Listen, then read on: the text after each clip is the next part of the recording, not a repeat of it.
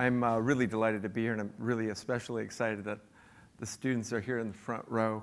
I love what I do. My lab is here at the University of Chicago, but really it extends to North and South Poles. I'm a dreamer. Where you might see a cliff, I see an ancient river. I wonder about the bones of animals that have never been seen.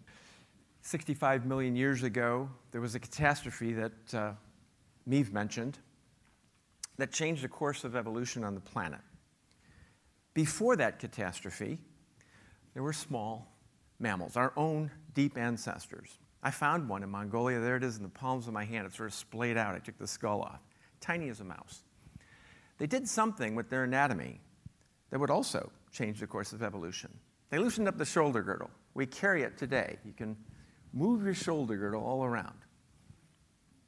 They did it for mobility at the size of a mouse. No one else would try a design so novel. And when scaled up, it gave their descendants an incredible range of gait. The ability to stick one foot out in front of another instead of in tandem, a suspension system that at high speed allows your head, your eyes, to glide across the ground, both prey and predator, flat as a board. Now, another group of animals that lived, we thought their heyday was before the extinction. It's still ongoing. They're like us. We're very unusual among mammals. They're bipeds. It was a bipedal radiation. They did not adjust and make their shoulder girdles mobile. They had these strong arms. For them, actually, supporting their entire weight on their shoulder girdle was much less of a problem. In fact, we found fossils. That's one I found in China, Cynornis, little Chinese bird, to bridge the gap between Archaeopteryx, which we knew 150 years ago, at the time that Darwin penned his Origin of Species. We've now found a flood of intermediates from these beds in China and elsewhere. In fact, our questions now are not really how flight was achieved as much as how many times it was achieved by these sturdy shouldered beasts. They laid eggs. They roamed the world. They did things with their bodies that we can only dream about. They take bone, tooth, and sinew to a level that we couldn't imagine without actually digging them up. And if I was going to take this on as a scientific problem, I figured I would start at the beginning. That's where I started, down in Argentina, foothills of the Andes. This was a time and a place that preserved better than any other the very earliest dinosaurs. And that's where we found Eoraptor. In a couple of months, we're going to announce another one, the Dawn Runner. From this time period, dinosaurs were small, most of them. They were living in the shadows of mammals, but it was the beginning of a great radiation. And I've followed that radiation on drifting continents, one of those Africa. To go into Africa, you need a spirited team. You have to become a very good manager. You have to find people, and sometimes doctors and even photographers like Mike Ketwer, to follow you into the desert. This team, for example, excavated almost 100 tons of bones under conditions that you don't want to bring a thermometer like this. You'll never know exactly how hot it did get. You really rub shoulders with people of all sorts, really interesting ways of life, as in these Tuareg nomads. You peer back into time, and really, it's just the most exciting thing to reach down and dig up these bones and put these skeletons together. It's a combination of science and art. They're really all the same. It's a big blur. Afrovenator, and how about this animal?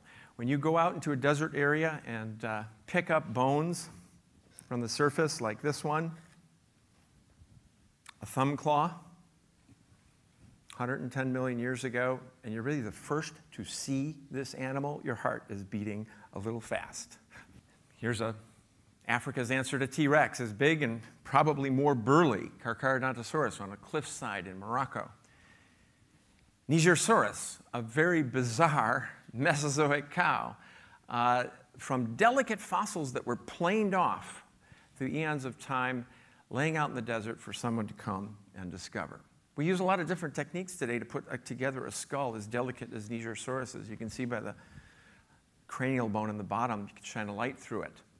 We use CT scans and others to see inside this Darth Vader-like skull and actually print out its brain from the brain space inside the skull. There are the pink little loops, the ear region that told us that it held its head down, muzzle down to the ground, and had a walnut-sized forebrain that was plenty good enough to make its way quite successfully 110 million years ago.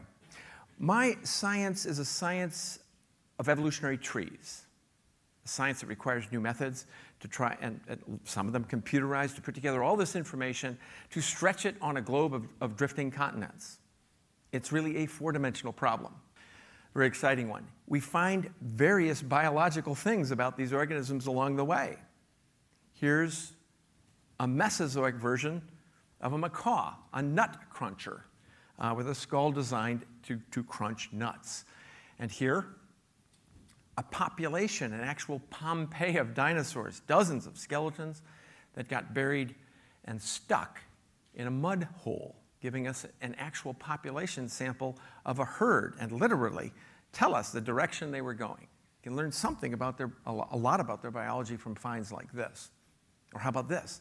Twice as old as Tyrannosaurus, another find from Inner Mongolia, Raptor rex, which by its proportions, its huge skull and tiny arms and fleet foot, we know that that Tyrannosaur design is not an accident of gigantism, but rather something that was a good design, as a matter of fact.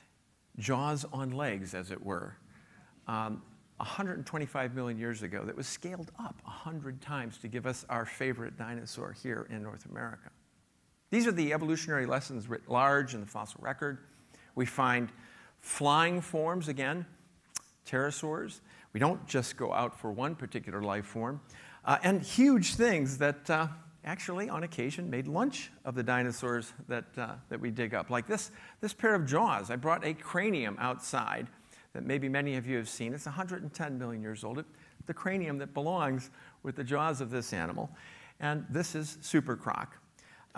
When you see a skull this size, you perforce must go and look at the living animals to even understand something as basic as to what it was eating, and in fact, how big it was. We had to measure living crocodiles, the biggest among them. They see that it's as long as their boat. Yeah, set of chompers. Yeah, he's a big one. If they can just land it, this croc will provide useful data, helping Paul in his quest to understand Sarcosuchus. We're down in Costa Rica, looking at the largest crocs. It falls to Paul to cover its eyes. Watch out, no. One, you're gonna have to get on the back legs. Yeah, sure. I got the back leg. You have the back leg? No, you have the front legs, my friend. I've got it. I got the back leg. Somebody get the front legs. He's the tallest. Yeah, let's get this tape measure on him. Whoa. Right there. Wow. 65 centimeters. Wow. That's a big skull. Big, but less than half the size of supercroc's skull. We got a 14-foot croc. I knew it was big. No matter what he does, don't get off. I'm not. You don't get off. Don't worry about me. Paul has his data, so they decide to release the animal back into the river. No. Don't get off. Don't get off. Don't get off. No, we're getting off. Don't get off. Get those legs off the ground. Paul has never seen a fossil do that. Okay, when I say 3, we move. Yeah. 1, 2, 3. Whoa. So,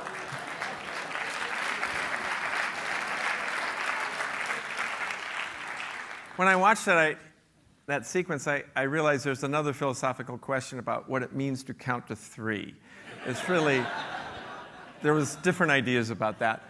But we were able to actually show and predict how crocodiles scale with sizes and different skull shapes, and eventually recreate, as you see here, this 40-foot crocodile. It's really amazing. We learned a lot about crocodile biology. We learned they live beyond 50 years by sectioning their bones. There's so much to understand. And then, of course, there's supercroc's friends. Here's dog croc.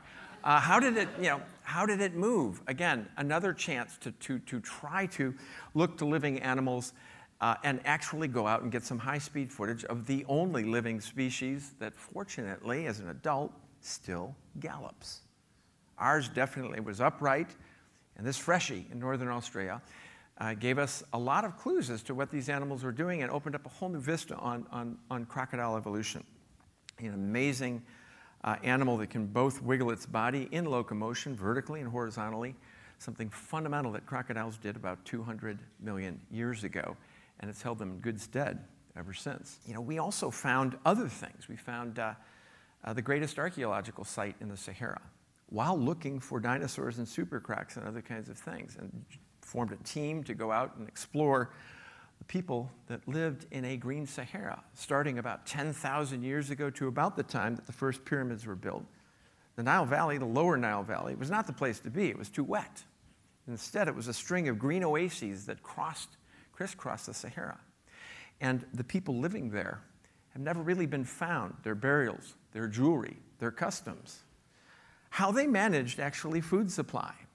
In fact, someone in talks related to this, in fact, these people actually managed reasonably large populations in the middle of the desert without domesticated animals and plants. Thought it couldn't be done.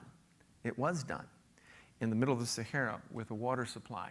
This is an amazing burial of 3 people, a woman and 2 children, very, very symbolic. Flowers, evidence of pollen underneath, and amazing series of things that we're finding out in the desert. One thing is sure, when you go into the desert or you go out somewhere else, a cliff top, go to Tibet, you'll find something that you least expected.